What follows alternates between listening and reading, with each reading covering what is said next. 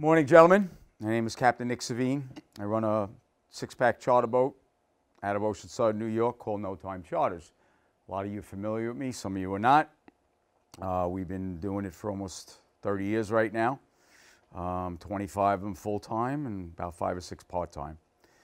Anyway, we're going to talk about blackfish and sea bass, and it's mainly going to be blackfish, and I'm going to say that because the sea bass is a pretty easy fish to catch. You know, the blackfish requires a lot of technique and a lot more skill. We will touch on the sea bass also, but it'll be mainly geared on the blackfish. Vince kind of surprised me with the sea bass thing, but you know, I can make an overview of that and get you started on that too in the right direction. Tell you a couple little tricks that I use to catch them that are helpful. First thing we're going to talk about is the setup, the anchoring, okay? There's a lot of facets to good blackfishing. Anchoring is a very important one. You know, they're more structure oriented than some of the other fish, so location is key. I have a twin anchor system on my boat, which gives me a distinct advantage over boats with a single anchor. But, you know, before we installed the double anchor system, we caught more fish back then on single anchor than we do now. Why? There was more fish around back then, plain and simple. So it became a lot more technical as the years went by. What we're going to talk about is the setup, the anchoring first. When we're talking about anchoring, what we want to do when we first get to an area that we're going to be fishing, okay? What we want to do is we want to determine what type of drift we have, okay? Which will determine what type of lay we have on our anchor. So, okay, for instance, you get to a drop, you cruise up to it, you look around with it on the machine, you find it. Okay, if you got GPS, which everybody has now, you've got a little dot there. Years ago we didn't have that, but anyway, another story. You see the dot where you want to sit, okay, so get right on top of that, get the boat motionless, okay? You don't want the boat to be going fast forward when you sit on that drop. You want the boat to be stationary right on top of it and then allow it to drift off. It can take 5–10 minutes sometimes. The less wind you have, the longer it takes. But you need to get a direction, a lay direction. So let's say you sit on your point and you drift off, let's say you got a light south wind without any current, so you're drifting 180 degrees south to north, okay. You want ideally for good anchoring, you want a 0.5 or better, which is a half a knot or better. For me, ideal would probably be about 0.8. Once you get over 1.0, then it may be a good amount of wind, which is never helpful. I mean, you know, you're going to be bouncing around a lot. The less you bounce, the easier they are to catch. We'll get into that later. So let's say you got a 180-degree lay, okay? If you're dropping one anchor, you want to run up 180 degrees, you know, in front of the lay. Let's say you're in 60 feet of water, okay? In 60 feet of water, which is an average depth for the blackfish, I would lay out at least 200 feet of line. I want to give it at least 3 to 1. You can increase that amount of run upwards if you don't have a proper setup. And what I mean by a proper setup is I like to use as thin an anchor line as I can get away with. Because you use a heavier anchor line, what happens is you have more water resistance and it'll tend to make you drag the anchor more. I don't use a big length of chain on my anchors. I use maybe 4 feet, but I use an extremely sharp, well-digging anchor. West Marine makes it. It's a performance anchor, I believe. Moderately expensive, not as expensive as a high tensile, but a lot better than those US anchors, those big clunky ones. Those things you want to avoid. If you use an anchor like that, you got to lay out way more scope than you should need to. What you want to do is keep the scope as short as possible. So use a thinner anchor line. The other good thing about using a thinner anchor line is if you hang on something and you want to rip it out, the line will break before something on your boat. Okay, so my suggestion is 3/8-inch line for almost any size boat, up to 35, 40 feet. Mine's a 34 and I use 3/8. I've been using it for years. Okay, let's say we're going for most of your purposes, we're going with one anchor. So we're going to run up 180 in 60 feet of water, at least 200 feet. You can increase the amount of scope or amount of line you let out if you have a rough day when you got a lot of wind or you got a lot of current, because that'll make you come back a little faster. On a normal condition, it's a 3-to-1 for me. 3, maybe even 4-to-1, okay? So once you get set up, with one anchor, you're going to find that, you'll stay in the area, but invariably you're going to shift off a little bit, one way or another. What I used to do when I had the one anchor system on my boat is I had line guides on each side of the boat. When we first got this boat, we only had a single anchor system in '01, and we had line guides on each side, the starboard and port. So in other words, if you were off the wreck to one side, you would cut the wheel, the rudder, which would immediately make you crab over to one side, and you could adjust either way by turning your wheel to move you over, or instead of anchoring right off the bow of the boat, you're anchoring off the quarter. So you have a line guide on the starboard, another line guide a little further back, line guide on the port, another one a little further back. That'll allow you to shift one way or another. That's the cheating way to do it, the way we used to do it before we had 2 anchors. For those of you who want to try 2 anchors, if you got a center console, it's easy enough to do because you have accessibility to the bow. And you could put 2 rods up there if you need to. With the 2 anchors, what you want to do is if you're going to lay 180, you want to run your starboard anchor first because that's the side you're driving on, okay? And you drop 1 anchor, say if it's a 180-degree lay, you're going to go 50 degrees, so you'll go 230 degrees southwest. Drop the 1 anchor, turn the boat, allow the wind and jockey with the engine to get you over the piece again. Once you get over the piece, then you shoot up 180 less another 50 degrees, which would be 130 to the southeast. Then you drop your second anchor. At that point, you're going to jockey with the 2 anchor lines to get yourself on a piece. So you're going to have a spread like this. When you have a good 100-degree spread like that, you're probably going to stay put pretty well. Of course, as Mother Nature generally does, the wind will shift sometimes during the day. What we ideally want when we bottom fish is a steady, fairly brisk 10, 15 knot, 20 knot wind even. That's ideal because you'll stay put. And once you get the Blackfish built, you can stay on the fish like that a lot better, okay? So anchoring, is a very important part of the game. The other thing is if you're swinging around a lot, what will happen is, if you're not using the rod correctly, you're going to hang the bottom a lot more. The more still that you stay, the less rigs you're going to lose. And when you start buying the jigs and the snafu rigs and the lead and everything like that, it gets expensive. So it's good if you can double anchor. Another way you can do it is some guys will drop the 1 anchor off the bow and then they'll come back and drop another one off the stern. That's a good way to do it too, but I've never done it that way because, once we got the double anchor set up off the bow, we were good like that. But that's another way you can do it. Or you can even drop 1 anchor off the bow and then just put a grappling hook in the piece. The thing about the grappling hooks I don't like is that you don't have as much flexibility as where to get the boat set up on the wreck. So we have one on the boat just in case. Hello? Oh, okay. Just in case, we have an absolute 0 wind condition. Sometimes we'll go straight up and down on the wreck and grapple in. I've also caught blackfish drifting. It's an extreme situation, and we rarely do it, but every now and then it does work. So always be aware of your current, your wind, and the speed of your drift. Okay, when you're looking at a bottom piece, another important thing to do is you want to read your recorder. I assume most of you guys have color recorders. Years ago we had black and whites. We had paper recorders, believe it or not, way back. But the color recorders are pretty good in that, when I see what I call color on a machine, like the blackfish are not going to read the way the striped bass do, or blues, or bigger fish. What you want to read when you get on a wreck is you want to read the life, the fuzz, the color I call it. So when you look and driving around, when you first get to a spot, you want to see that color. Invariably, 9 out of 10 times, you're going to see the color, not on top of the wreck. You're going to see it on the sides, almost every time.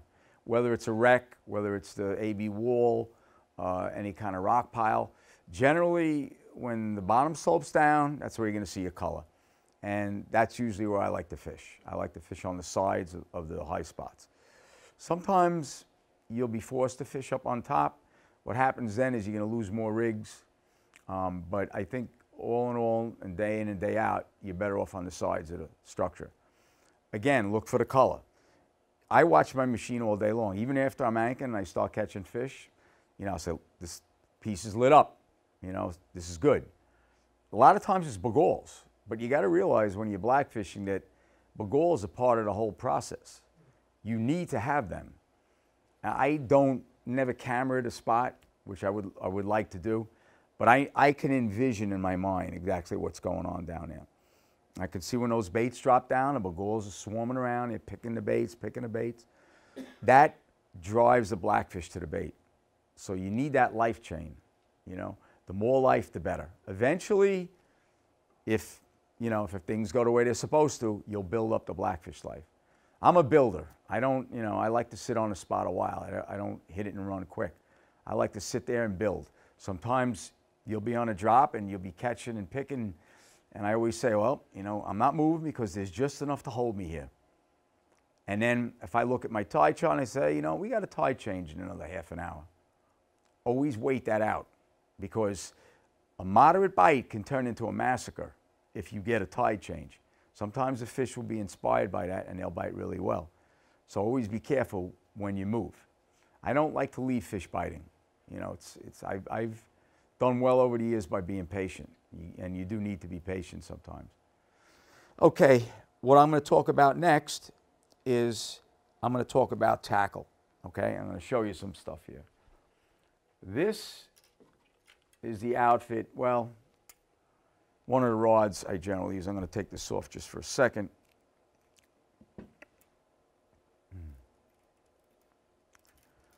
This is a Shimano Trevally. It's I'm going to tell you the model number here.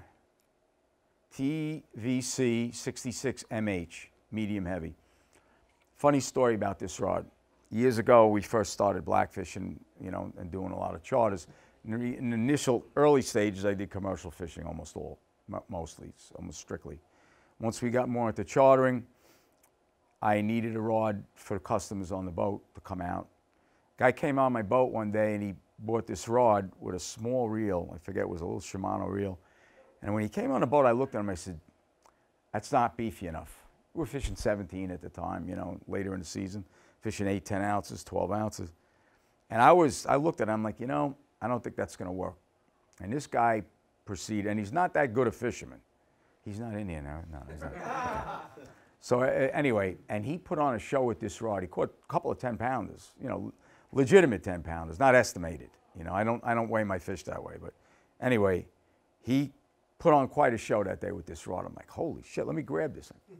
Grabbed the rod. I said, wow. I said, it's light, but it's got good backbone. It's got good power.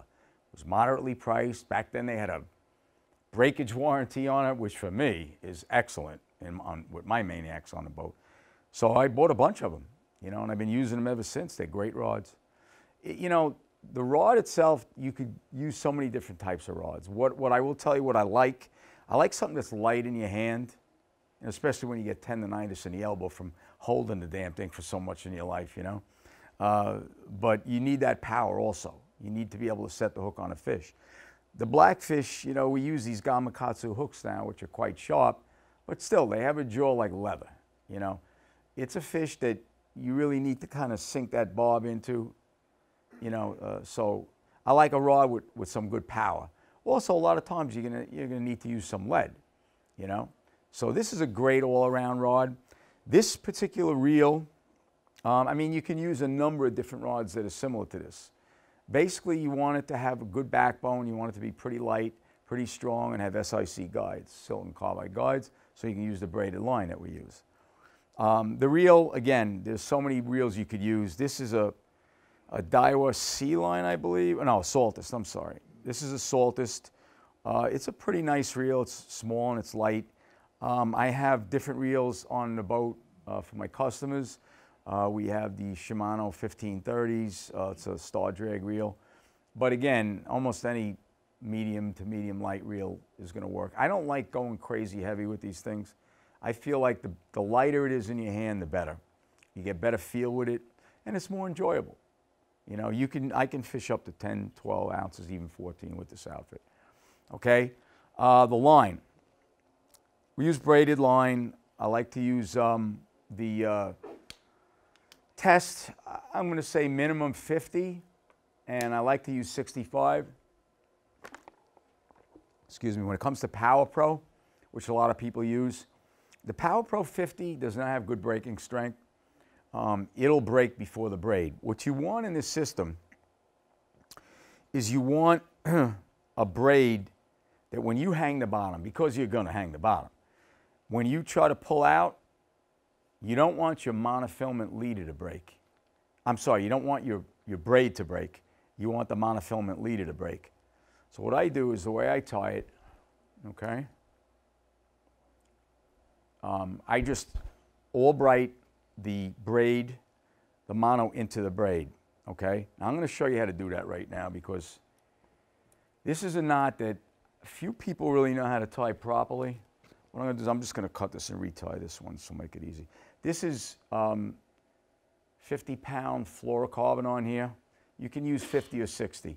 You don't want to use more than that because if you use like 80, your braid will wind up breaking first, and you don't want that. You want the mono to break.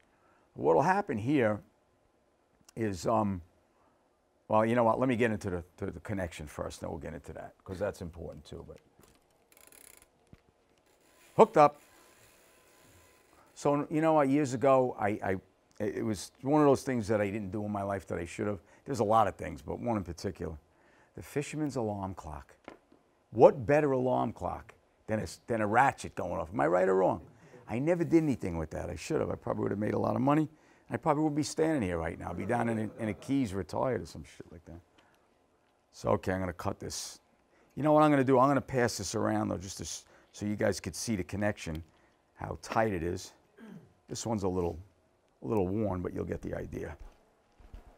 So just pass that around. You'll see what that connection looks like.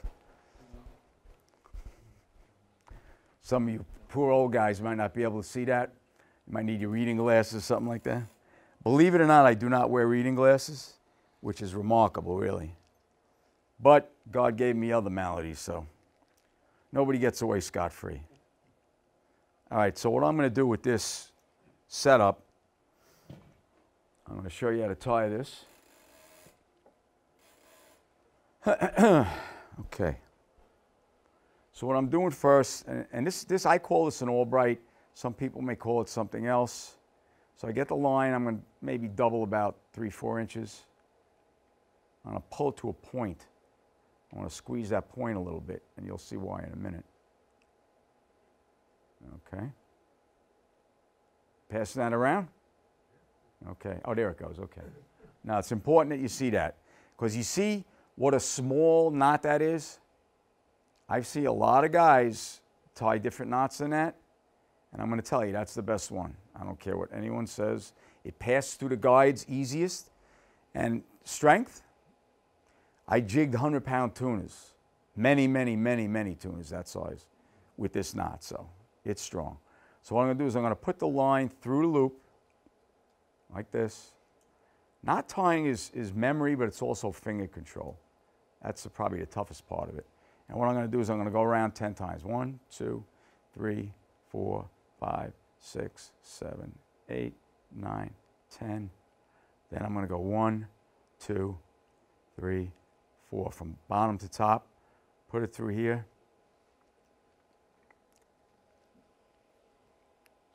And I'll cinch it. Here's the important part. You can't just pull this and cinch it. It won't cinch. What you got to do, pull one end, pull another end, first end again, second end again,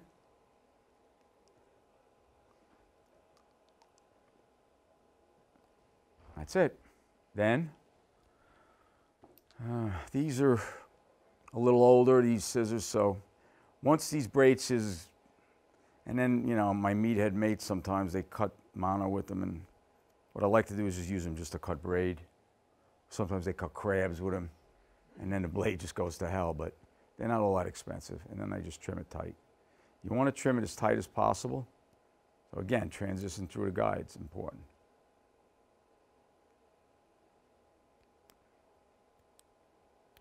There it is. That's it, same thing. And you can just cinch it up. But again, I've you know, I use this when I bass fish sometimes, you know, when I jig the tunas, you know, we use braid now and we jig the tunas, and this is a great knot. It works fantastic. And it passes through the guides quite easily. So that's a good knot to learn. Okay, next thing we're going to do. So I'm using fluorocarbon on here. You don't have to use it. You know, it's a kind of a comfort thing with me. I feel like, you know what, if I can get an edge, why not have it? Doesn't cost that much extra, you know. And years ago, we tuna fished. We caught tons of tuna without fluorocarbon. But then once we got the fluorocarbon, I think it helped increase our catches. Now I won't fish without it.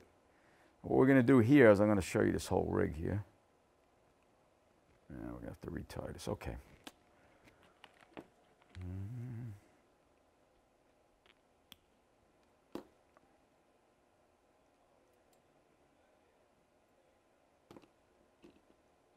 It's pretty simple, really. It's just a drop a loop. And then we're going to tie it. We're going to put the rig onto the drop loop. What I'm going to do is I'm going to, when I get done with this, I'm going to pass the rig around to you. Last year we did give the rigs away. This year Vince wanted me to give the jigs away. We're going to talk about the jigging also. So what we're going to do here is we're going to tie a drop a loop. Okay, we're going to use about a foot of line. 1, 2, 3, 4, 5, maybe 6 times. And we're going to catch the middle of this and separate it. And we're going to put this through here. You can tie a drop loop a number of different ways is the way I tie it. And pull tight on it. And there's your drop a loop, okay? So, but here's the important part. As opposed to tying some kind of really strong knot on the bottom end for the sinker, all I'm doing here, overhand knot, that's it. Some people would argue with that. They'll say, well, you know, how come you're tying such a weak knot on the bottom? I'm doing that intentionally. I want that to break. Why? Because 9 out of 10 times you're going to hang the sinker, not the hooks, okay? If you fish on artificial bottom, man-made bottom, which is most of the bottom we fish on, you're going to hang the sinker in there. It's got to happen, okay? When that happens, theoretically now, this will slip, and what you'll be left with is just a piece of line here with the drop a loop. Gets too close, snip it, tie it up again. A leader, a 10, 15-foot leader will last me a couple of weeks sometimes, depending on the skill level of the guy who's using a rod, which in my case, a lot of times is not so good. But like if I'm using it, it'll last me longer than that. But anyway, okay, so this is what we have here right now. And that's very close, right? That's intentional. I want that bait down as close to the bottom as possible. I don't want it sitting up here. We're not fishing the North Shore yet, okay? We're fishing an area that I know this rig works quite well. So now at this point, we're going to take this rig and we're just going to loop it. What you'll notice about this rig, and your sinker goes here.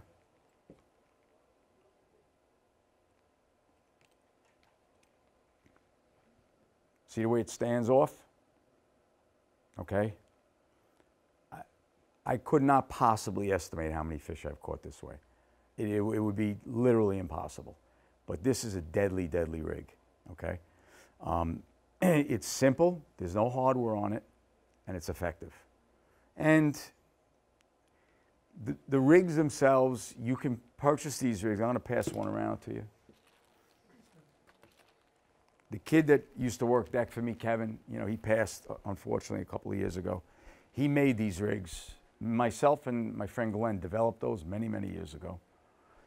It's called a snafu rig. So just pass that around.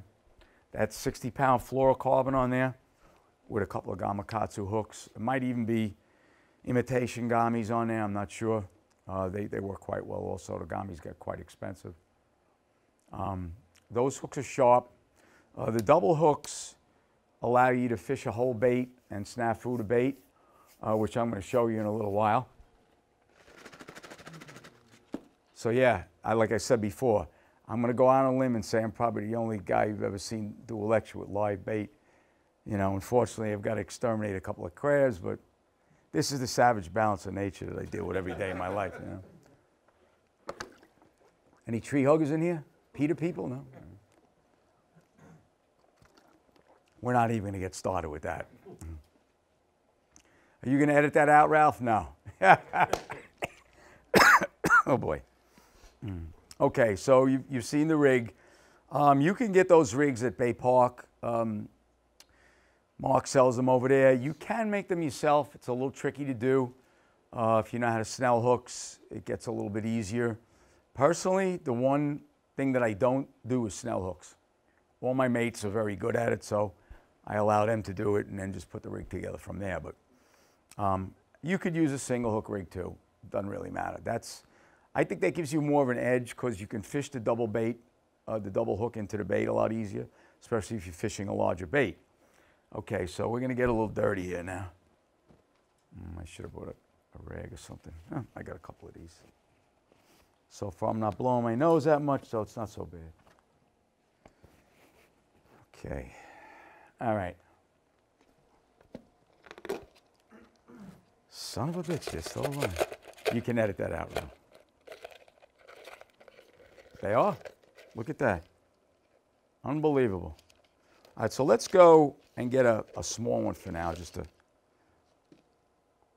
So what we're going to do here is what I like to do when I take a bait is I like to break the two big claws off, okay? You know, I don't know what it is.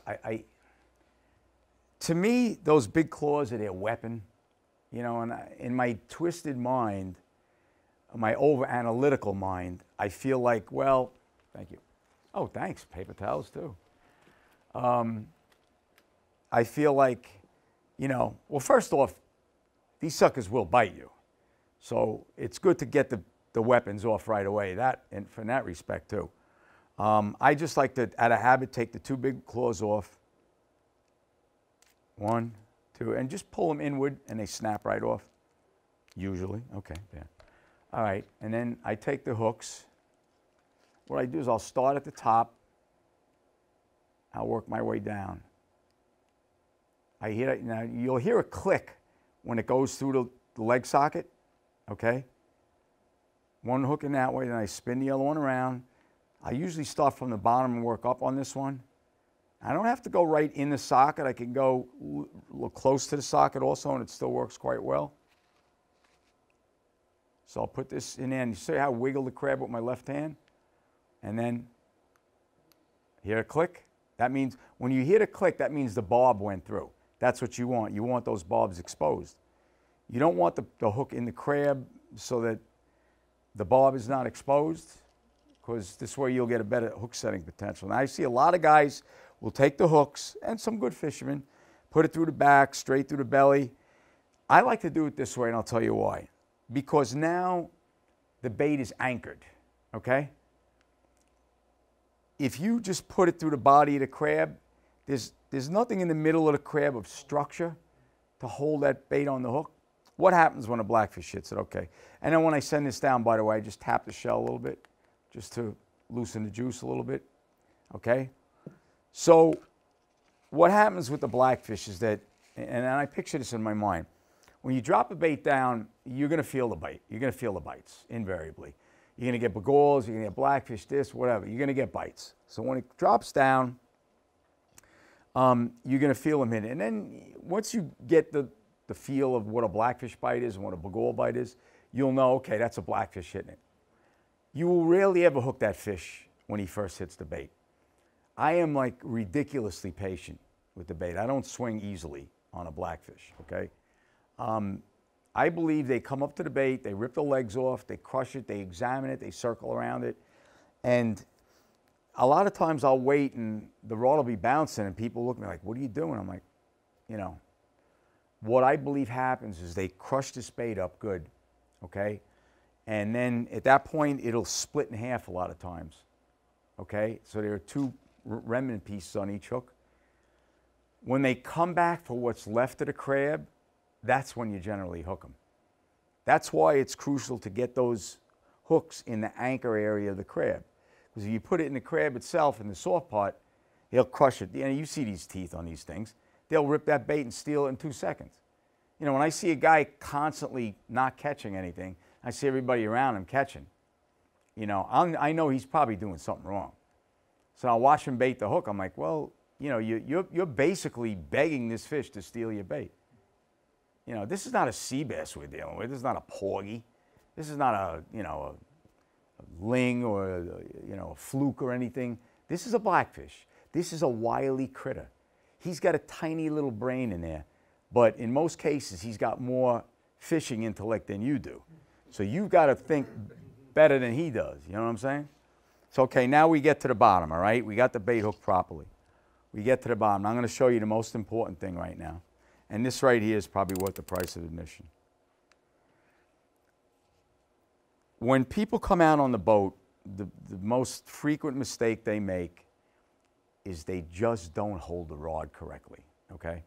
So what I mean by that is, all right, you're on the South Shore where I am.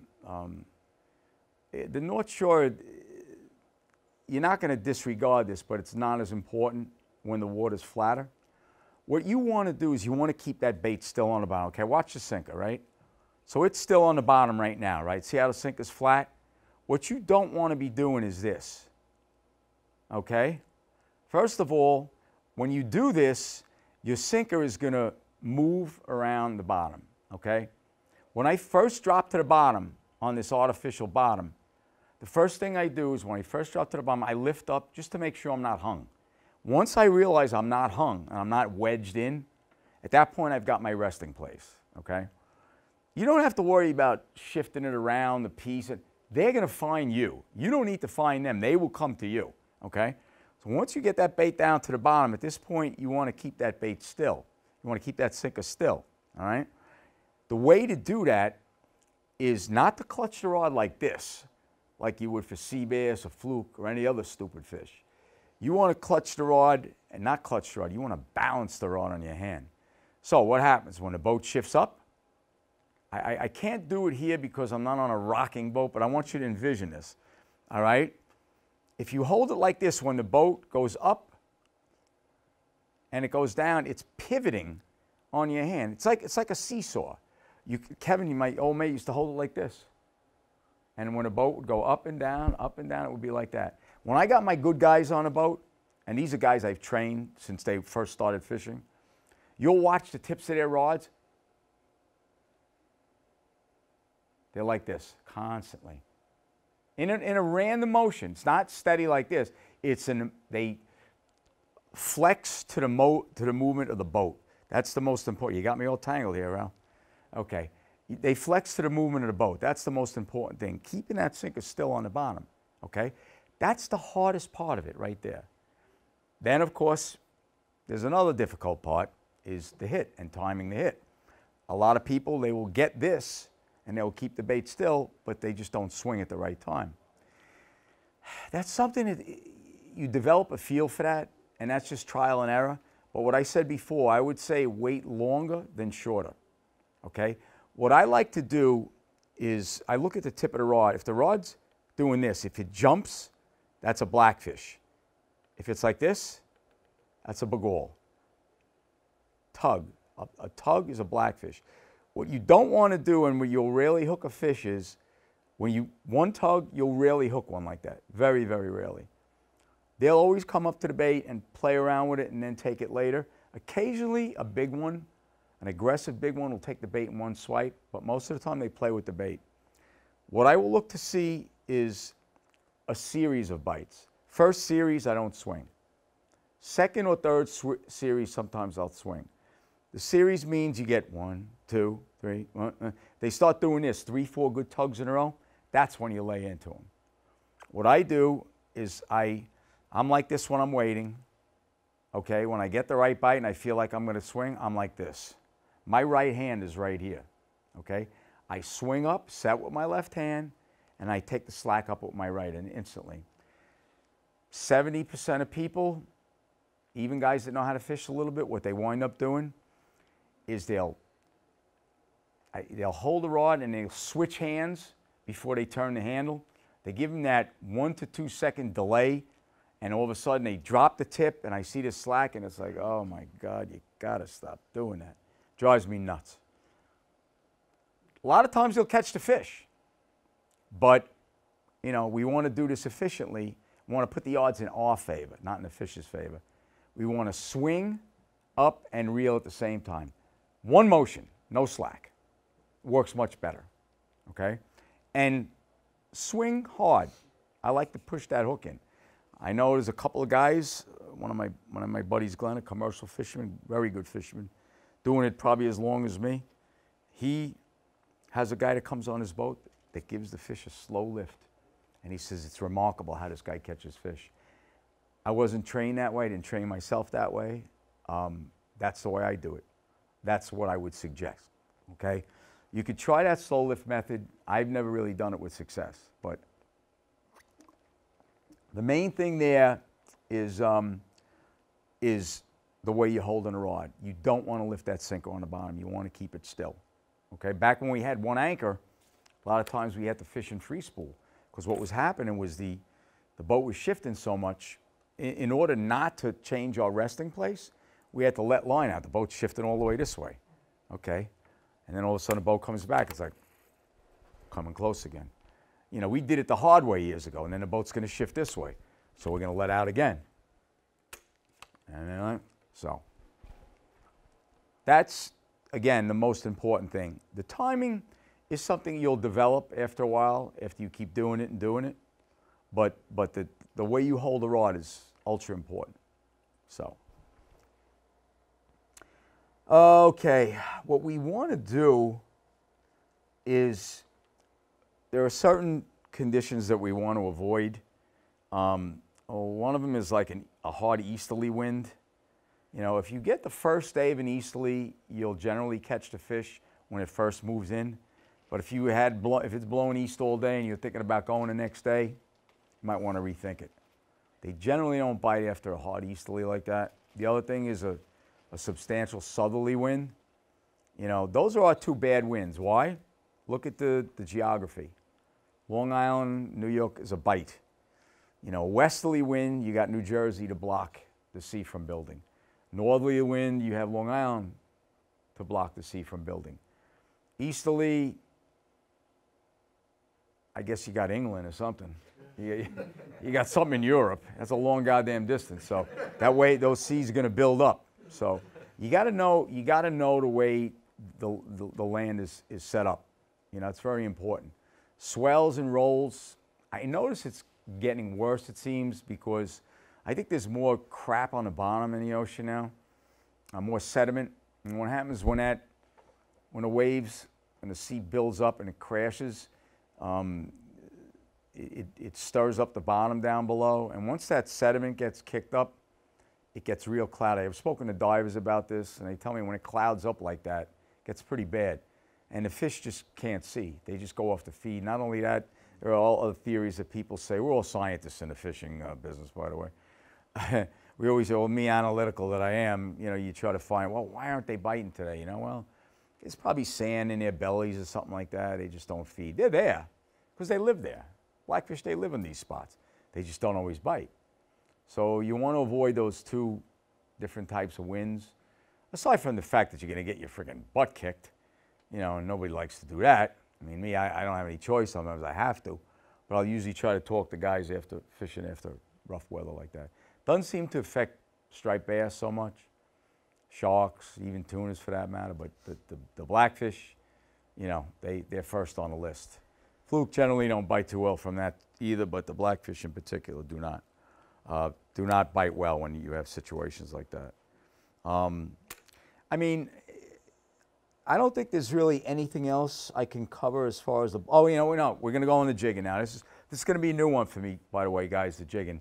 We just started doing that the last couple of years. This year I did it more than I've ever done it, and I actually started getting pretty good at it.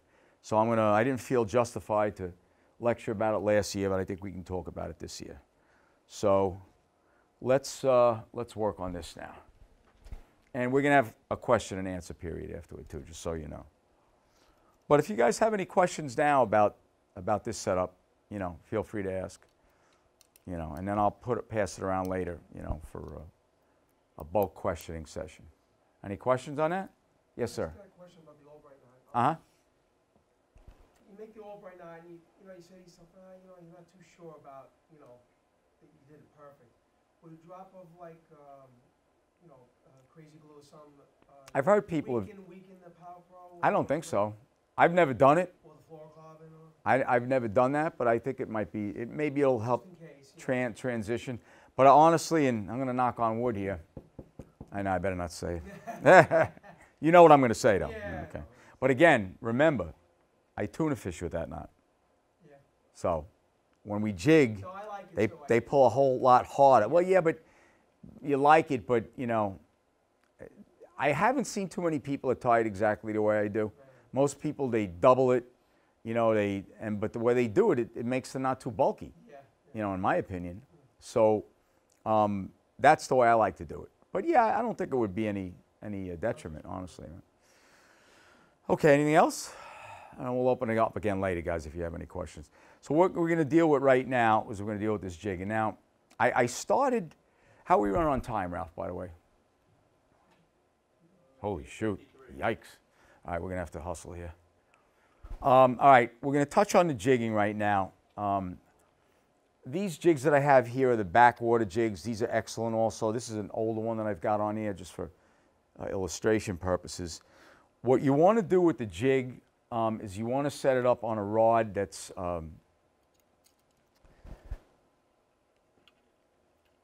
this is a Shimano Sojourn. It's nothing fancy. It's a graphite. It's a 6.5, 7-foot rod, like a medium light action. The reel is a Tsunami. Again, it doesn't have to be anything in particular. A decent quality reel, a decent quality rod, graphite preferably, light preferably, because again, light is right when it comes to this kind of stuff. Braid, I got 30 on here. You can use 20.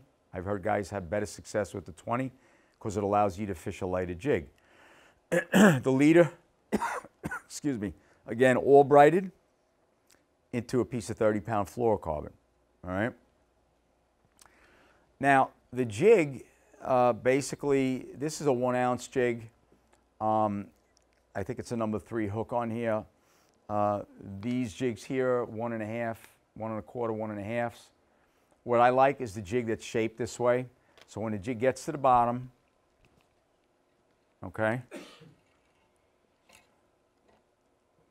it kind of sits straight up and down like that. You see that? The hook is straight up, okay? That's why it's shaped like that. Now, what I want to do with this is I'm going to bait a little bit differently. Most of the time I'm going to use a whole crab unless it's a real tiny one. If I get a real small crab, I'll hook the whole crab through, okay, just on one side of the crab. If not, I will take a quarter of the crab or a half a crab, depending on the size. Okay, this is a white crab, deadly little buzzard.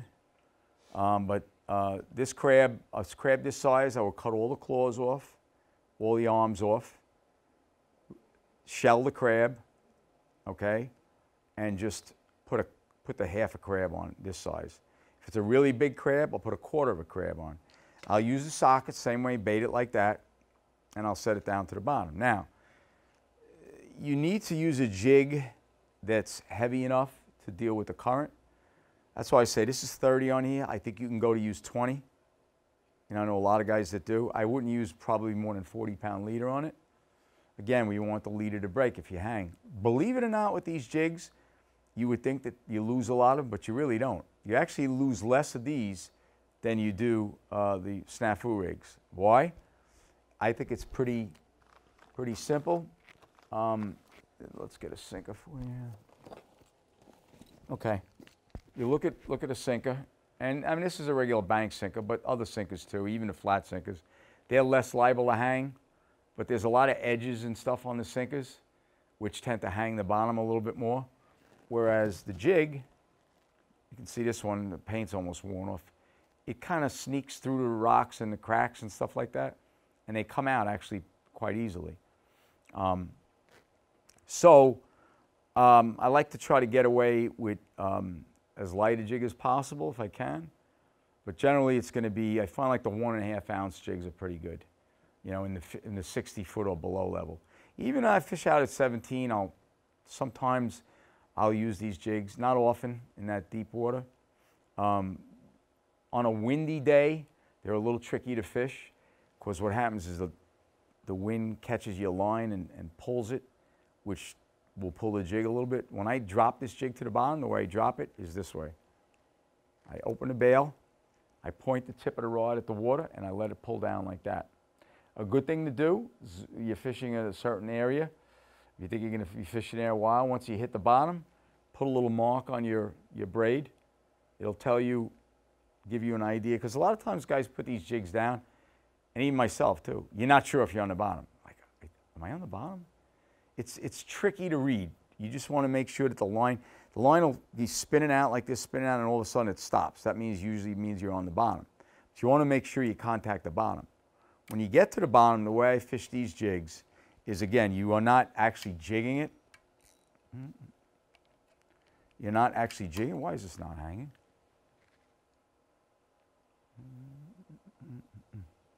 What you're basically doing is you're gonna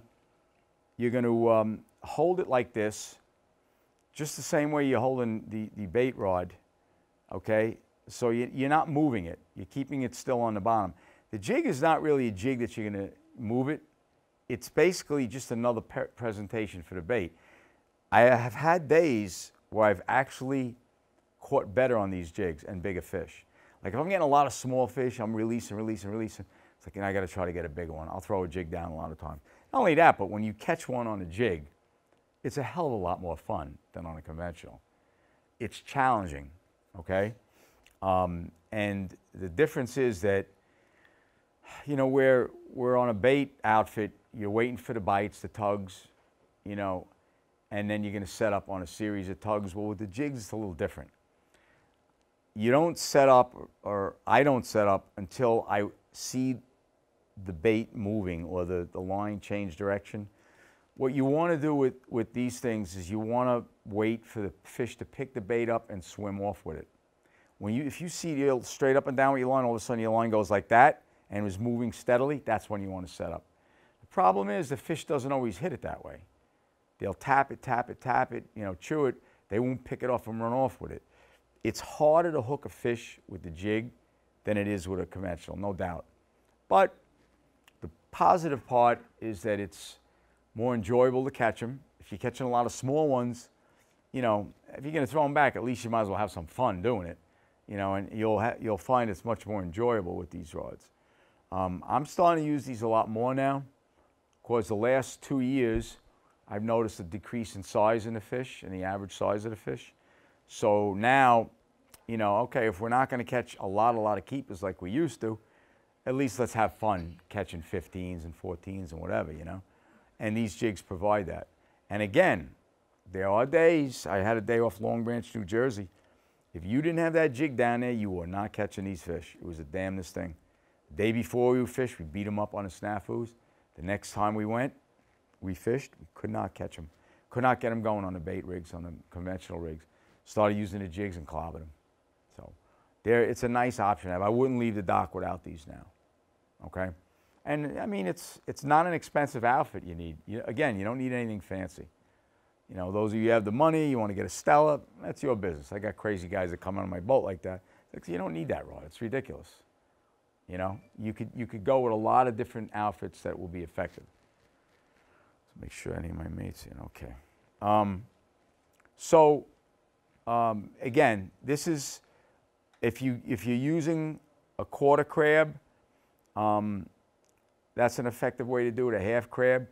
If you're going to use a whole one, make sure it's a real small one, silver dollar size or smaller, or half dollar size like that, and you'll find that you'll be able to hook up a little bit better with them. And the type of braid you use doesn't really matter. Just make sure that your leader is not a lot heavier than your braid. You know, if you're using like 20 or 30 pound braid, don't be putting 60, 80 pound leader on there, because then every time you hang, you're going to break your braid. What do you got to do when you break your braid? You got to tie that knot again, that AllPro. I could tie that Albright in 30, 40 seconds. Most people can't. So you want to make things easier.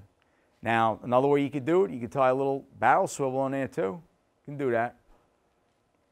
Your preference. I like to just tie direct, no metal, no swivels, but the barrel swivel works too. So you can do it that way also. These jigs, I'm not sure who made this particular jig, probably a buddy of mine down in Jersey, but I got these backwater jigs recently, and I got to tell you something, I am dying to try these out this year. I know guys who've used them quite well on them, and I'll be passing you out one of these for each of you on the way out. They're great. He sells them over at Bay Park there. Size, I'm going to say overall best size, 1.5 ounces. That's what this one is right here. You can go up to 2 ounces. I think he probably threw a couple of 2s in there. I don't think I have any here right on here. No, that's a 2 right there, yeah. So that's a 2, that's a 1.5. The hook size is the same. He's got a number 4 hook on there either way. But I kind of like doing this now.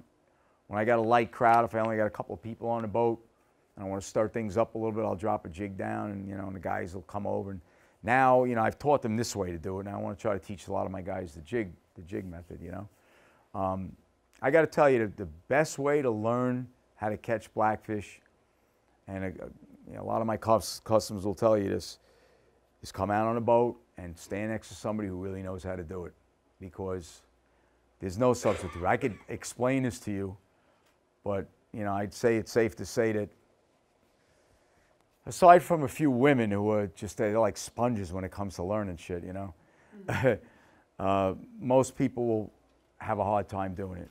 The other thing is, if you don't have good sea legs, it makes it harder. If you can really balance yourself, like I got stainless ball bearings in my hips, so I could just kind of like roll around like this and, no problem. But, if you're stumbling a lot, that's a big part of it. I always tell people, put your knees up against the gunnel. My gunnels are high on my boat, it'll brace you a little bit. And then you can, if your body's still, your lower body's still, it makes it easy to do this. I'm going to say a little bit about sea bass, okay? Easy fish to catch. One of the dumbest fish in the ocean, no question about it. I'll give you a couple little tricks. The rig I use, and it's kind of based on the whole Blackfish rig. Basically what it is,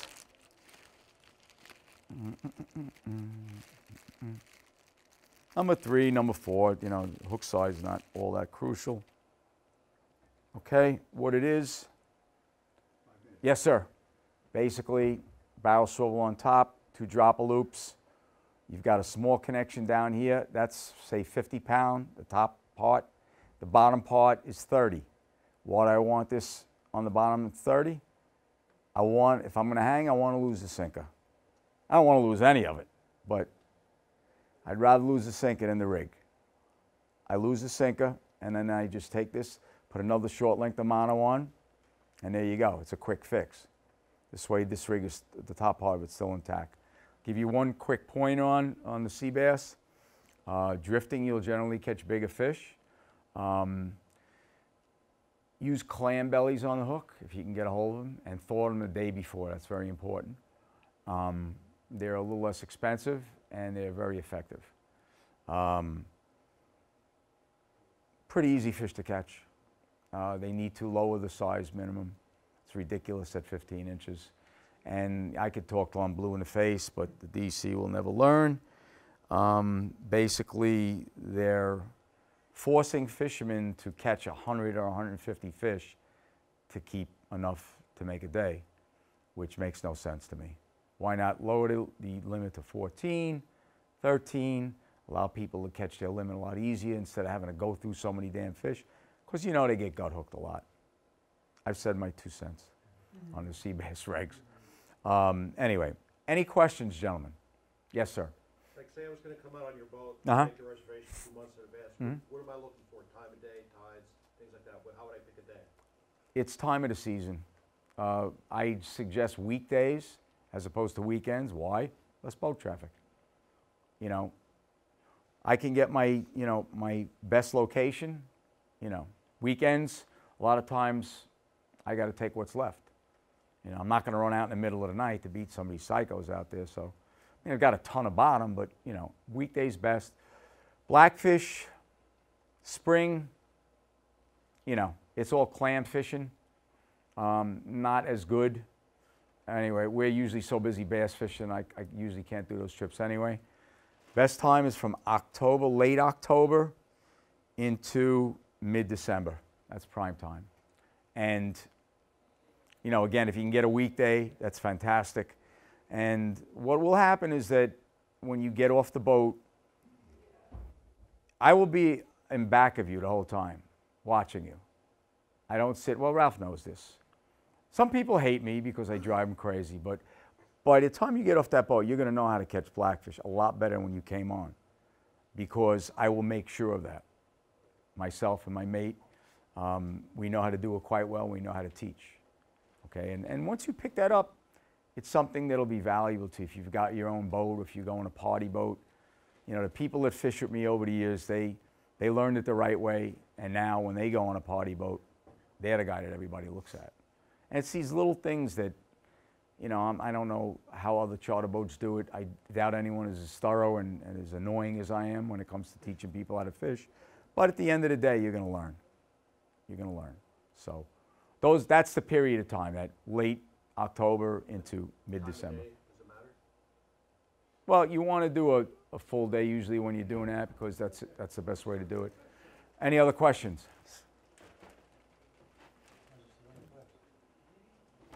Yes, sir. I think sometimes with sea bass where peanut bunker works better than Yes, cans. yes. Is there, A big bait, a peanut bunker, a chunk bait can work quite well. is there a reason?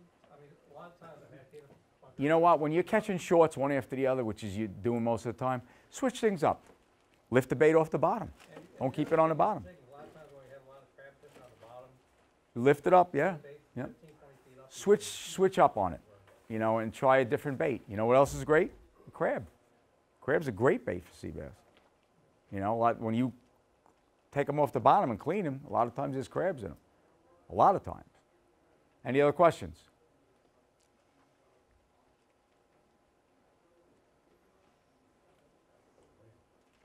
Is that a wrap, Ralph? Okay. Thank you guys, appreciate that.